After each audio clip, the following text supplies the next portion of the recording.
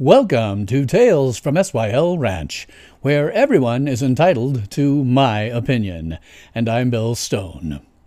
While I have your attention, I'd like to ask that if you like what I'm doing, please like this video, subscribe to my channel, hit the notification bell, share me on social media, and tell all of your friends, family, neighbors, pets, and livestock to do the same. I would appreciate your support via my PayPal tip jar, my Subscribe Star, my merch stores on Teespring, or a place on my website where you can support me further. And there are links to all of these in my description box. Well, good news, everyone! My improving financial situation has allowed me to buy the domain sylranch.tv. It's not really ready for prime time yet, so if you go there, you're just going to find a placeholder page. But I hope by my next video, I'll have it looking like a real website. Now, a bit of housekeeping. Man. My original Twitter account was suspended for reasons. If you'd been following that account, I'd ask that you follow my new one, which is at SYL Tales. Please do follow this account, because lacking any money for marketing, social media is pretty much where I do my marketing. So follow at SYL Tales and share my videos both on Twitter and other social media. Social media is how I grow, so like, subscribe, and share, please. And that Twitter account, again, is at SYL Tales. One of the benefits of being on the planet for almost 55 years is that you gain perspective. Part of this is the perspective to be able to identify scientific nonsense when you see it. Let's go down a list of doomsday scenarios of my lifetime that have never once come to pass. Now, I was born in 1965. The first prediction listed here is a year later. Now, this is by no means a comprehensive list. These are just the doomsday scenarios that have been around for a long time, and in general, doomsday scenarios have been around for centuries, if not more. So our list begins in 1966, in which it was predicted that oil will be gone in 10 years. In 1967, it was predicted dire famine will occur by 1975. In 1968, overpopulation will cause mass starvation and death. In 1969, everyone will disappear in a cloud of blue steam by 1989. I had to look that one up because I'm not really sure what was meant by the blue steam thing. I think that it was a reference to opposition to nuclear power. Yeah, 1970, that was a really busy year for predictions. Global natural resources will be totally depleted by 2000. Urban cities will require gas masks by 1985. Nitrogen buildup will make all land unusable. Decaying pollution will kill all fish worldwide. Killer bees will kill everyone. There will be an ice age by 2000. Americans will be subject to water rationing by 1974 and food rationing by 1980. 1971, there will be an ice age by 2020 or 2030. In 1972, that was increased to an ice age by 2070. In 1974, space satellites showed a new ice age in the future, and ozone depletion is a great peril to life. In 1976, scientific consensus, remember that one, agreed that the planet cooling is imminent and famine is imminent. In 1977, the U.S. Department of Energy said that oil will peak in the 1990s. In 1978, there is no end in sight to the 30-year global cooling trend. In 1980, acid rain will kill all life in lakes, rivers, and streams, and peak oil will then happen in 2000. In 1988, there will be regional droughts. In the 1990s, temperatures in Washington, D.C. will hit record highs. The Maldives Islands will be underwater by 2018. In 1989, rising sea levels will obliterate nations by 2000. And New York's West Side Highway will be underwater by 2019. In 1996, predictions of peak oil in 2020.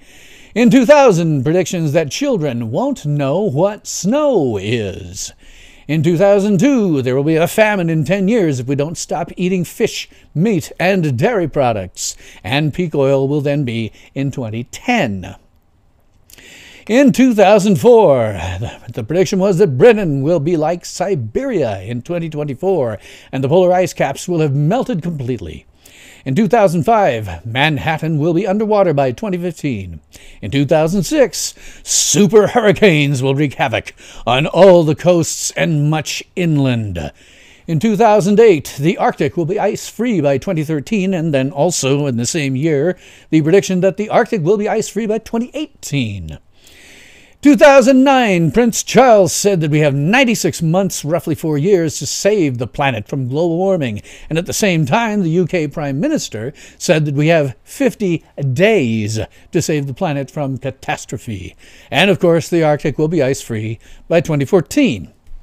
In 2013, the Arctic ice will be ice-free by 2015. In 2014, there are only 500 days, about 1.4 years before climate chaos. And finally, in 2019, Alexandria Ocasio-Cortez, always referred to on this program as Red Cortez because it fits, claimed that we have 12 years to save the world from climate change, and climate cultists used an abused child, Greta Thunberg, to give outraged speeches claiming that it's really going to happen this time. In my 54 years, precisely none of these predictions has ever come to pass. Zip, zilch, nada. They have all been wrong. There is absolutely no reason to worry about modern climate cultist predictions any more than the various cultists of 1966. What individuals call climate science isn't science at all. It in no way follows the scientific method and is therefore not a science, but rather a religion.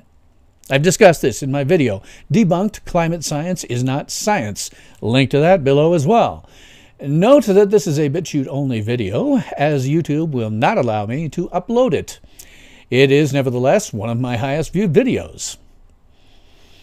Generations after mine are now becoming enraged with the mess that our parents left us.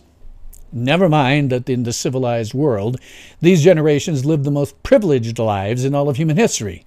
Never mind that these generations used technology that was entirely invented by their parents, grandparents, and great-grandparents. Never mind that these generations can't imagine the hardship they'd endure if they were forced to give it all up in order to fight a non-existent threat. The reason that we're here is that beginning with my generation, our educational system abandoned education in favor of indoctrination. I have an entire series of videos on this called America's Broken Schools, link to it in my description box, as well as a number of ancillary videos on the subject. I believe it may now be as much as 10 videos. Given my lifelong association with education, and that includes a 3-year stint as an IT instructor at the place that shall not be named, I'll no doubt be making more as time goes on. Our children are no longer taught how to read, write, nor perform the most basic math. They are instead indoctrinated with ideas such as communism is good and that the planet will end in 12 years. Actually, I guess in about 5 days, maybe 6, 4 by the time this gets up, it's only going to be 11 years. There is a solution to this problem, but it requires immediate, radical change. First, our educational system must be completely abolished from kindergarten all the way through the PhD level. Now, I've discussed possible reforms in my video, Fixing the Broken System, link below. Suffice to say that the system of indoctrinating our children while teaching them no skills in which to survive to life must simply end. Secondly, the last 2 or 3 generations must now self-educate in order to make up for the vast number of subjects that they were never taught. This is particularly challenging for anyone past my generation as they cannot read and therefore making self-education impossible. Now, those of us who can read must now perform volunteer work to tutor illiterate individuals. Now, while teaching someone to read may sound ridiculously difficult, it's really not. People have been doing this informally with each other since the written word was invented. I would therefore issue a challenge to my viewers. If you know someone who is illiterate, offer to teach them. Now, if you're a parent, finding a pupil will be as easy as looking to your own children. They cannot read, nor write, nor perform the most basic math. So find an easy but interesting book for your pupil to begin with. Sit down with them, help them sound out words, and explain the meanings of those words. There is a wealth of possible books to choose from for free on Project Gutenberg. They range from simple to complex works, and I have a link, of course, to Project Gutenberg in my description box. As a first step, I would suggest the McGuffey Reader series of books, as they are intended to start from a reading level basically of illiteracy and move upward, and I have a link to those books in my description box. Beyond that, the sky is the limit. Project Gutenberg hosts over 60,000 ebooks. You can connect Project Gutenberg to your favorite ebook reader or program, allowing it to search and download ebooks right from inside that program. Alternately, you can just read the books online. I would suggest that when your pupil can understand and read Shakespeare, they have then reached full literacy. If you can't understand and read Shakespeare, you have not yet reached full literacy. But don't worry, the entire complete works of Shakespeare are on Project Gutenberg for your perusal. We must also teach our young a very basic truth about our elected officials at every level. Every single one, with no exceptions, not even your favorite, are all power-mad, sociopathic narcissists. Now, I'm not exaggerating in the slightest. I invite you to look up antisocial personality disorder, which is otherwise known as sociopathy, and a narcissistic personality disorder. In fact, I want you to look it up so much that I included links in my description box.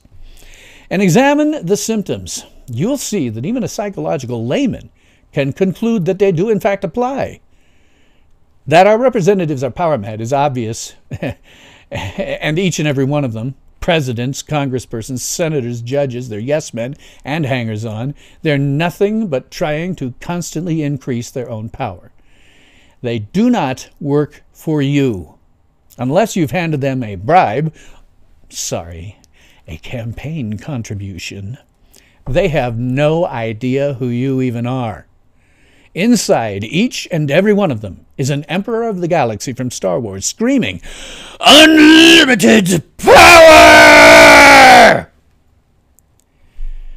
They will do anything, even murder, to get that unlimited power. Your elected officials do not work for you. They work solely to obtain unlimited power. And there's a reason for this. In 1887, Lord Acton of Britain wrote something that should be inscribed over the entrance to every government building in the United States.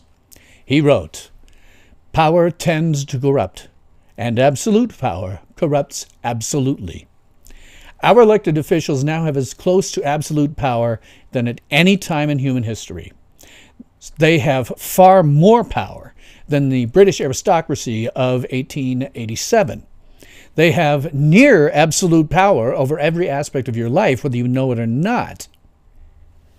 So this craving for ultimate power is why government officials are so keen to pass socialist and communist laws that are completely unconstitutional, particularly the Green New Deal. The Green New Deal is a favorite, as it would allow them to complete control over your life in one fell swoop. It would also kill upwards of 1 billion people on the planet, something that I have discussed in my video, The Green New Deal, Global Famine and the Death of Billions. And again, link to it below. Additionally, both the Green New Deal and other communist programs would turn the U.S. into an unlivable hellhole inside of a decade. And again, I've discussed this at length in my video, Bernie Sanders' America, Famine, Hardship, and Death. And there is a link to that in my description box.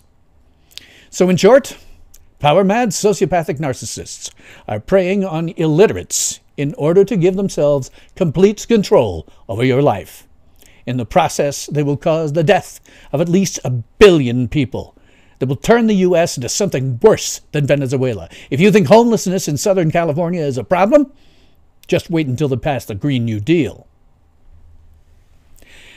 And that's all that I really have to say about that. I would love to keep the conversation going, so please leave your comments, questions, and nasty remarks, and I'll do my best to respond to you. So thanks for watching. That's all the time that we have today for this episode of the highly acclaimed, world-renowned Tales from SYL Ranch, where everyone is entitled to my opinion. And I'm Bill Sohn. Ultimate power in this world has always been one simple thing: the control and manipulation of minds.